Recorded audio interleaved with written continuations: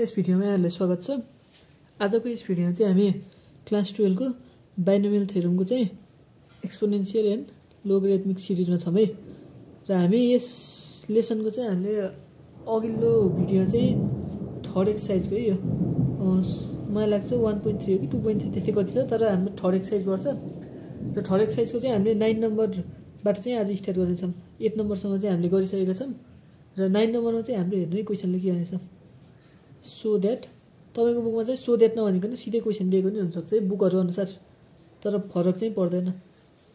र n² + 1/n+1 को factorial भनेछ हैन। यो इक्वल्स कति प्रुभ गर्नुपर्ने भनेछ। हाम्रो पक्ने क्वेशन हेर्छु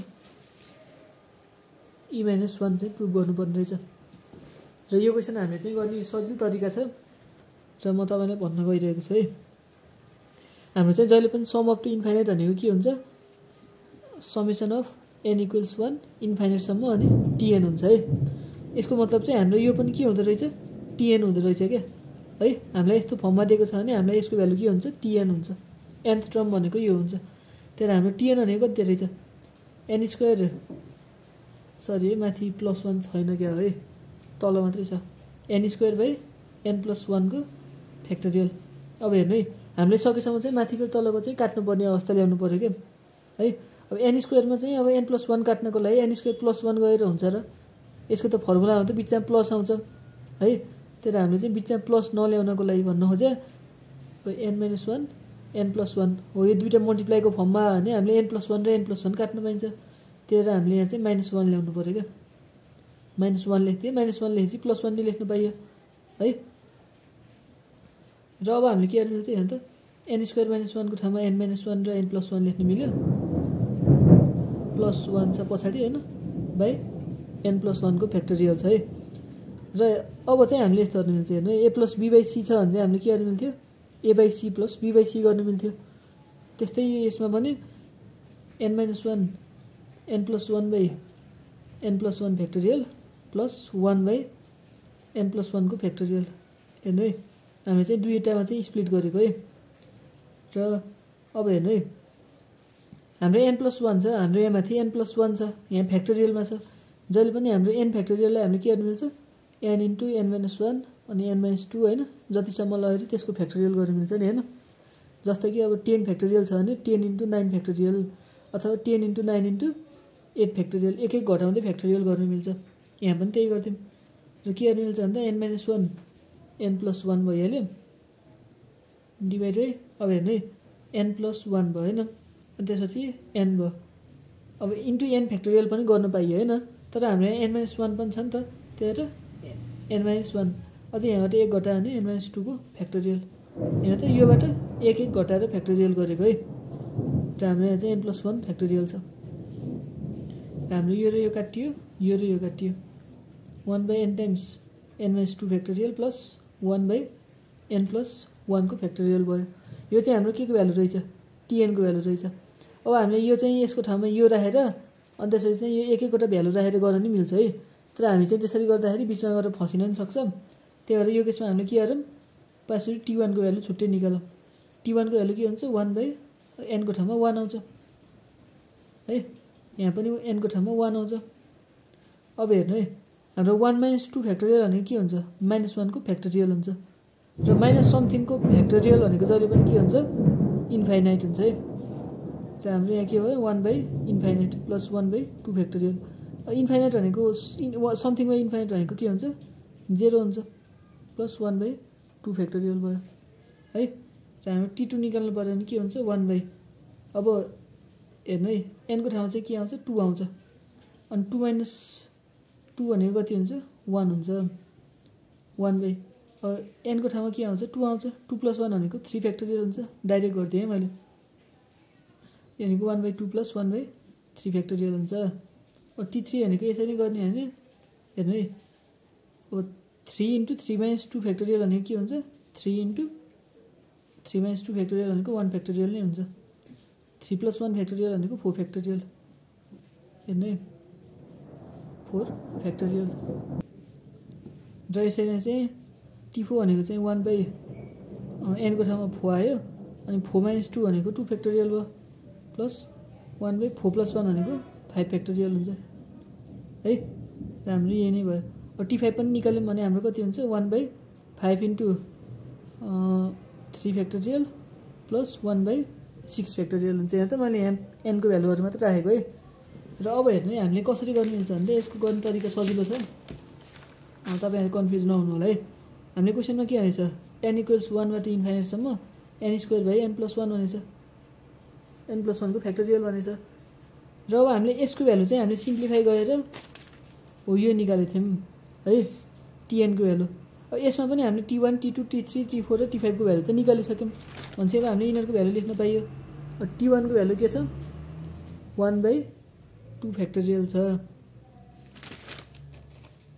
है त्यसपछि चाहिँ 1/2 प्लस 1/3 फ्याक्टोरियल छ त्यसपछि 1/3 प्लस 1/4 फ्याक्टोरियल छ प्लस 1/4 * 2 फ्याक्टोरियल प्लस 1/5 फ्याक्टोरियल छ हैन त्यस्तै पछाडी पनि के छ 5 * 3 फ्याक्टोरियल प्लस 6 फ्याक्टोरियल छ 5 * 3 फ्याक्टोरियल प्लस 1/6 फ्याक्टोरियल र यतिसम्म चाहिँ बुझ्नुभयो होला है अब हेर्नु है अब एकदम इजी तरिकाले गरौँ है यो 2 र 2 फ्याक्टोरियलले सँगै राखौँ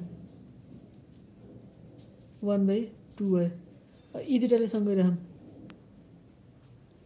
3 भयो हेर्नु है यी दुईटाले पनि सँगै नै छ हैन पहिला नै ब्र्याकेट पनि लगाइदिउँ है सजिलोको लागि 1/4.2 factorial plus 1/5 factorial plus 1/5.3 factorial हुन्छ है अब हेर्नु है प्लस अब यो हामीले प्लस डट डट पनि गर्नुपर्छ है किनभने अझै पछाडी इन्फाइनाइट सम्म जान्छ नि त यहाँ पनि प्लस डट डट गर्दियौं यो 1/6 को लागि हामीसँग 6 को साथी छैन त्यही भएर 6 लाई चाहिँ छुट्याइदिउँ है र अब हामीले के गर्न मिल्छ हेर्नु है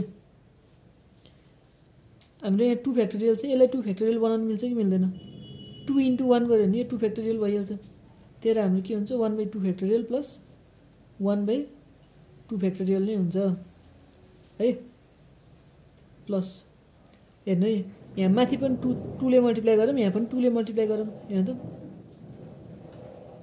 माथि 2 ले मल्टिप्लाई गरौँ तल पनि 2 ले मल्टिप्लाई गरौँ है प्लस 1/4 प्लस यहाँ त यहाँ 4 छ सरी यहाँ 4 फ्याक्टोरियल है यहाँ 4 फ्याक्टोरियल छ हामीले यहाँ पनि 4 * समथिङ * 2 गरे भने त यहाँ पछाडी फ्याक्टोरियल छ यसले 4 फ्याक्टोरियलमा लान मिल्छ नि त यहाँ त हामीले माथि 3 ले मल्टिप्लाई गर्यौं भने 4.3.2 फ्याक्टोरियल गर्दियौं भने 4 फ्याक्टोरियलमा जान्छ है बुझ्नु भएको छ नि है हामीले यसको फ्याक्टोरियलमा लगेपछि चाहिँ सजिलो हुन्छ भनेर यस्तो गरेको यहाँ पनि यहाँ त 1/5 फ्याक्टोरियल छ 5 * 4 * 3 फ्याक्टोरियल भनेको 5 फ्याक्टोरियल हुन्छ नि त त्यसले माथि नि 4 ले मल्टिप्लाई गरौँ तल नि 4 ले मल्टिप्लाई गरौँ है प्लस डट डट हुँदै जान्छ र 2 फ्याक्टोरियल सेम छ भने 2 फ्याक्टोरियल तल कमन लियौं माथि के भयो 1 + 1 भनेको 2 भयो प्लस अब हेर्नु यहाँ 1/3 फ्याक्टोरियल प्लस 2 काट्ने हैन है फेरि हामी 2 त पछि एड गरे हो नि त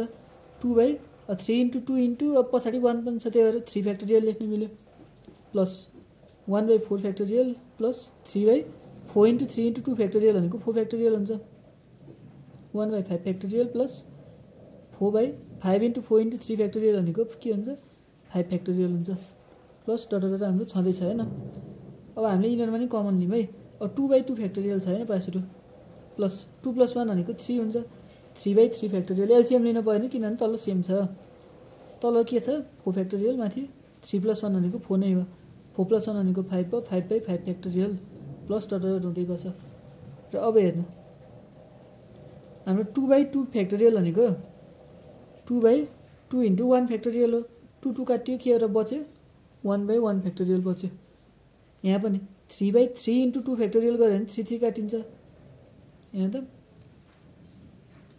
3/3 * 2 फ्याक्टोरियल हुन्छ नि त यो भनेको 3 काटेर 1/2 फ्याक्टोरियल बच्यो के है अनि 4/4 फ्याक्टोरियलमा नि माथिको र 4 र तलको 4 * 3 फ्याक्टोरियल गरे भने 4 काटिन्छ यहाँ पनि 5 काटिन्छ है 5 × 4 फ्याक्टोरियल गऱ्यौँ भने 5 काटेर 1/4 फ्याक्टोरियल बच्यो प्लस डट हुँदै जान्छ। अब हेर्नु है हाम्रो फर्मुला अनुसार हामीलाई के चाहिन्छ को फर्मुला के छ हाम्रो 1 + 1/1 factorial plus 1/2 factorial plus dot छ। हामीसँग यहाँबाट पछाडिको छ तर हामीसँग अगाडिको 1 छैन क्या है, त्यही हामीले यहाँ के गर्दियौँ अगाडि 1 थप्दियौँ है 1/3 factorial plus 1/4 factorial plus dot हुँदै जान्छ। यहाँ अगाडि 1 थपेको र पछाडि नि 1 घटाइदिउँ है। र यो चाहिँ हाम्रो के को फर्मुला भयो को फर्मुला भयो है, माइनस पछाडि के छ 1 छ र हामीले यो चाहिँ केमा छ आरएचएसमा छ र यसरी चाहिँ हामीले यो प्रुभ गर्न सकिन्छ है। र यो क्वेसन चाहिँ मैले गरेँ, अर्को क्वेसन चाहिँ म अर्को भिडियोमा गर्नेछु है। हाम्रो यहाँ यो मौसम पनि खराब छ है, भिडियोमा आवाज आएको कि छैन यहाँ चाहिँ अलि गड्याङ गइरहेको छ है। र अर्को भिडियो चाहिँ म अर्को क्वेसनको चाहिँ अर्को भिडियोमा गर्नेछु।